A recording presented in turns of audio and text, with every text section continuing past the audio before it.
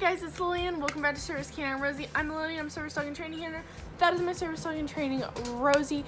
And today we are back with another video. I'm trying to film as many videos as possible, especially when quarantine is starting to end here. And I'm trying to get out more videos than I did before.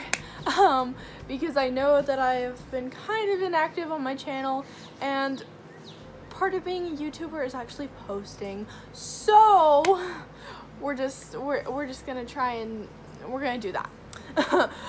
Anyway, so today we're gonna be talking about fleas and ticks, what to do if your dog has a tick on them, how to treat fleas and ticks, and good treatments for that, how to treat a tick bite if you get one on yourself or if you have a tick on you.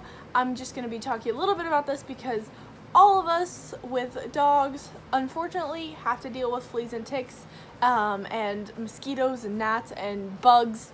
It sucks, but it's part of owning a dog. It's part of if your dog hasn't gotten a flea or tick, either you're like really good at treating them or your dog's not getting enough outside time. Anyway, so we're just gonna jump right into that.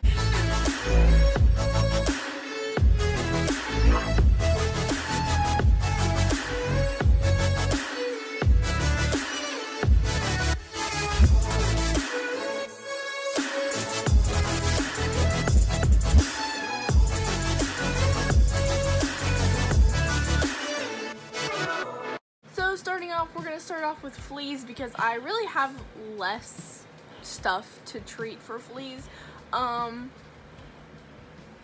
But yeah, we're just going to start off with the flea thing and then move on into that. So the first thing I have is a fine tooth comb. This is a flea comb.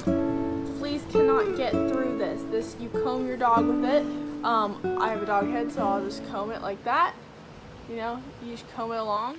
And you can see that like there's little like, you can get dandruff off. I apologize. Why you gotta be like that? Why you gotta be like that? Trying to film and it starts raining and I was like, oh, my bad, and then it gets louder. I understand why. Here you can tell I brushed her with it. You can see some of the dark spots. Now that's not fleas or ticks because she doesn't have any fleas or ticks on her currently.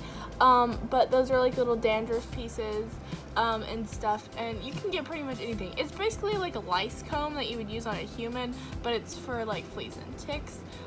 So yeah, you can get fleas off with this really good. It's not really for getting ticks off. If you have a tick, I'm going to show you how to get the tick off in a second, but this is great for fleas. I like to comb my dog. Oh my god, why are you in the way? Hi. I like to comb my dogs with this about once a week. That just to make sure that they don't have any fleas, even though they have other flea treatments on them. I like to just comb them with this. Honestly, it feels good to them. It's a good scratching tool, and it's just to make sure that they definitely don't have any fleas because you really don't want that in your house. So next we're going to talk about how to get ticks off of your dog. So I just showed you with the comb how I get fleas off of my dog. I flea comb the dog. Well, now we're going to be talking about ticks because you cannot flea comb a tick. To remove a tick, you have to get it from the head and pull the entire body out, including the head, because if you leave the head in there, the head's just going to stay in there. It's going to keep eating at your dog, and it's really gross. So how to remove a tick? You're going to use these. These are tweezers. You grab it by the head, you grab it at the base of the stem, you might pull some hair out. Unfortunately, that happens. It even happens when you do it with human hair. You know, it's the same thing. If you have a tick on your head and somebody pulls it out, you know, they're gonna use tweezers and it's probably gonna pull your hair out. I've pulled my dog's hair out by accident before. It doesn't really bother her. I mean, I'm sure it's not the most comfortable thing ever, but I'm not intentionally doing it. But it's more important that she has the tick off than her having hair. So, but yeah, so you're just gonna take it, you're gonna grab it at the base. So if this is the dog's skin, you're gonna grab it somewhere around there. try not to pinch the skin, but you know, it happens. You're gonna grab it as close to the skin as possible. You know, you should be touching the skin. Grab it really tightly and just pop it off. And then you need to take that and put it in a glass of water, drown it, do it down the toilet, kill it, you know. Ticks belong in the toilet, so put them in the toilet. You know, if you really just want to watch it, you can put it in a glass of water and watch it, I guess. That's what we used to do. I don't really know why, because that's kind of weird, but you know, it happens. So yeah, that's how, that's a great way to remove ticks. I don't really know any other ways other than putting Dawn dish soap on it and they'll like completely pull out, but then you'd have to take it and put it in the sink. This one, you just get it, kill it, you know. But I mean, if you have other ways to treat ticks, then be my guest, comment it down below so that anyone who wants to know can look down below and see that. So now that we've talked about how to remove fleas and ticks from your dog, how do we prevent them from coming on there? Well, that's simple. So for Rosie and Sammy both of them wear flea collars all the time. I do not put the medicine on the back of the neck. I don't believe in putting the medicine on the back of the neck because it does cause seizures. I've seen multiple dogs have seizures because of this. I've heard of a ton of dogs get seizures from that stuff, and it doesn't even matter if they lick it or not, you know, they can get seizures from it, and I'm not going, especially on my Lifeline, I don't do that. I considered it at one point because it was recommended to me, but I then, with doing more research, I did change my mind about that and decided that because the flea and tick pill is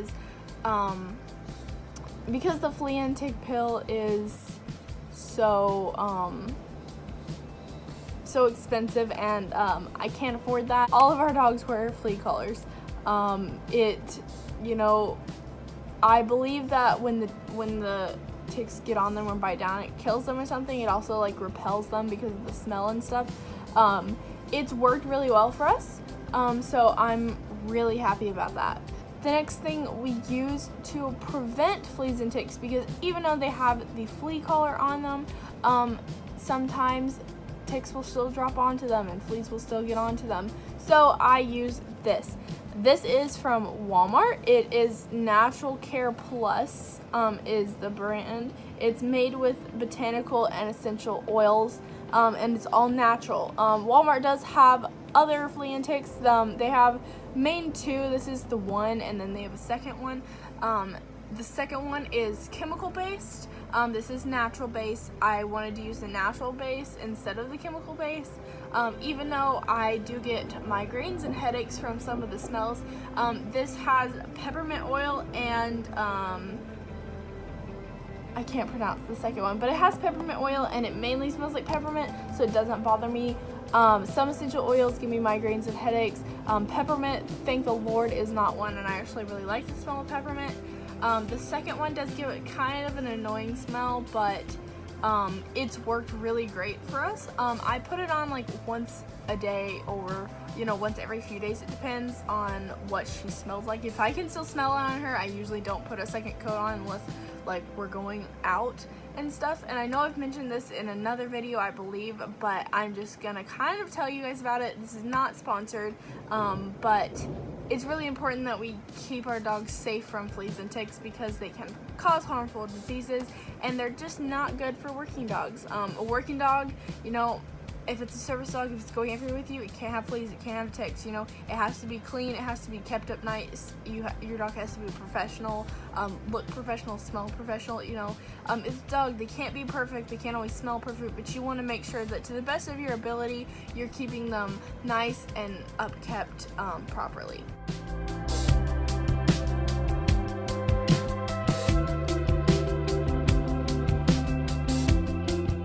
I got a bit on my thumb.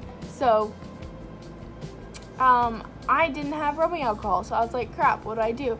So, I checked the next best thing, and ladies, you will definitely have this. Guys, your mom might have this. If you don't have rubbing alcohol, which most people do, but for some reason we don't, I use fingernail polish remover. It is like mostly alcohol, and yeah, I just use this. It's like from the dollar store, but it's just typical nail polish remover and a Q-tip. And I basically dipped the Q-tip in there, got it really soaked, and then just continued to rub it on my thumb on the spot and the surrounding area. I did that for like 15 minutes, just like re-dipping it, making sure that I got it like really seeped into my skin basically. And then after that I went and I washed it off with soap and I scrubbed it like really well, and then I examined it and I watched it for the next like 5 to 10 days.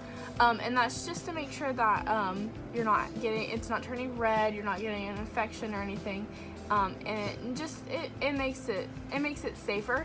And so that's my tip for you if you have a tick bite on anywhere else in your body. So yeah. So I hope this video was helpful for you guys. I really thought that I should definitely,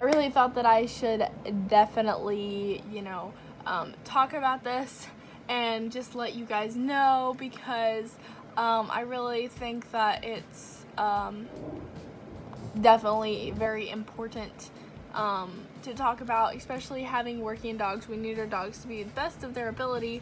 They can't have fleas, they can't have ticks, and also fleas and ticks can cause a lot of diseases. You want to make sure that you don't have ticks either. And really, fleas and ticks are a nuisance, and you really don't want to have those in your house. So anyway, I hope this video was as helpful as it possibly could have been. I apologize for the background noise. I think it's finally starting to stop storming. No guarantees there. But yeah, I really hope you enjoyed this video. Make sure to hit the like button if you like this video. Hit the subscribe button for more. Comment respectful comments or questions or things that help you guys with fleas and ticks down below. Make sure to hit the bell so you never miss a video. Stay tuned because we have our first custom gear set coming in the next few weeks. So make sure to stay tuned for that. And yeah, we will, I will see you in the next video. That's what they call me. Promise that you never be lonely. Be the fan.